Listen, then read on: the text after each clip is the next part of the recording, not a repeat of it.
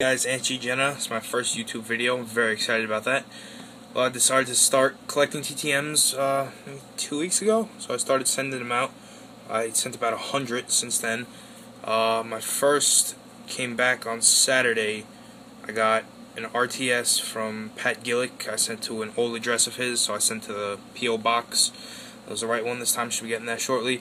And I got a failure from Doug Harvey. He said he wanted money. So I sent him like $5, I think. It's at the Bob Feller Museum. I should be getting that back too.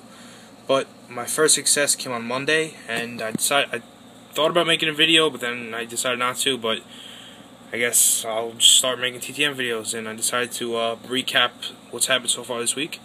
So on Monday, I got 2 successes. One from MLB Hall of Famer Bobby Doerr. Oops, sorry about that. Inscribed Hall of Fame 86, like I asked him. He also signed this card. Bobby Doerr, Hall of Fame 86. Really like that photo a lot. I just printed it out online. He signed it right at the bottom. Blue Sharpie, like I asked him to. Really nice picture right there. Also on Monday came from Bud Harrelson. Glare.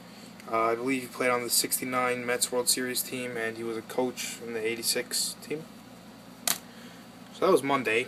And then Tuesday, I got from Kevin Elster, signed 2 of 2 for me. One right there on the side.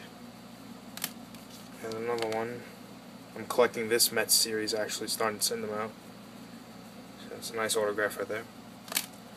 And also from Hank Presswood. He was a Negro Leaguer. He signed this, I believe it was 2010 Allen and Ginther card on the side right there with a thin black blue Sharpie. Nice card. He also personalized the envelope. He wrote his address on it, and he sent me a really nice handwritten note. He signed it from Hank Baby Presswood. I thought that was really nice of him. He's a really nice guy. I would recommend you all send it to his home address. And yesterday I didn't get anything. Yesterday was a very slow day. I was very upset yesterday I didn't get anything. But today, lo and behold, I went to my mailbox, and it's a mail day from Monty Irvin.